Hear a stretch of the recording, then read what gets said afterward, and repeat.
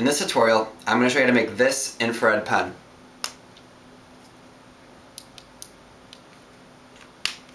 First, get your Prismacolor marker and then remove the sticker.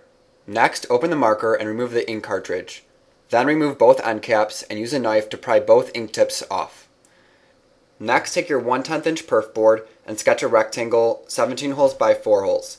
Make sure that the smaller side is a little larger than the inner diameter of the marker.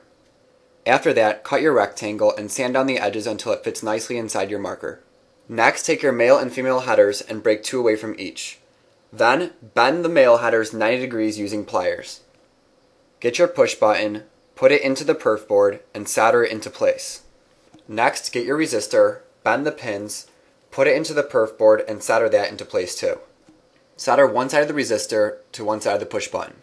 Then put solder over the holes shown in the picture. After that, get a wire about 6/10 of an inch long and solder as shown in the picture.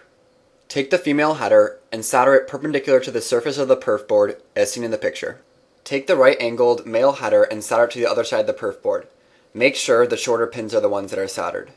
Then cut a wire about 4 1/4 inches long and solder it to the other side of the female header.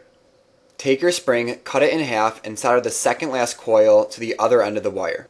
Then take your IR LED, cut the pins, and place it into the female header. To figure out how long the pin should be, line up the perf board with the marker as seen in the image and cut the pins so that the bottom of the LED lines up with the end of the marker.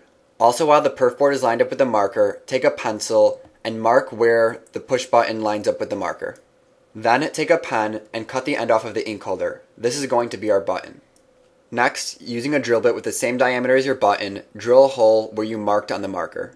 Now all that's left is to slide the perf board into the marker, making sure the push button is lined up with the hole, then slide the battery in, making sure the positive terminal is facing out, line the spring up with the positive terminal, put the cap on the other end, and then insert the button.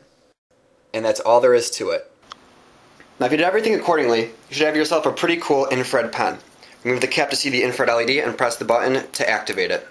I'm going to be testing the infrared pen using the Wiimote's infrared camera.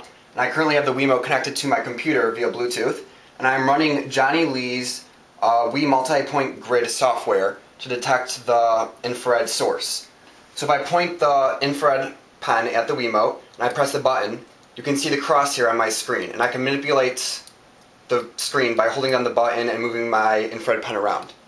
So it's picking up the point of the infrared light. And that's it.